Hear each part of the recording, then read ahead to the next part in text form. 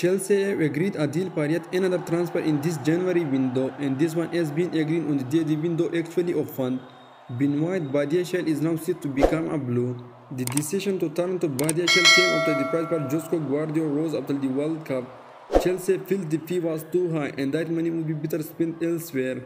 As reported by David Ornstein of The Athletic, Chelsea have agreed a deal to sign Monaco defender Benoit Badiashile. The medical is now being scheduled and bearing any break in the deal. Badiashile is expected to become a Chelsea player in the next couple of days. Chelsea will pay Monaco a fee of around 38 million euros, which is about 60 million euros cheaper than they would have to pay for RB Leipzig defender Josco Guardiola.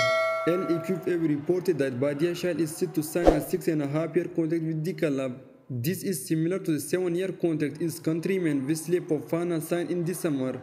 Badiashile is set to travel to London either tonight or on Monday morning. He will undergo his medical and sign the final phase of his contract.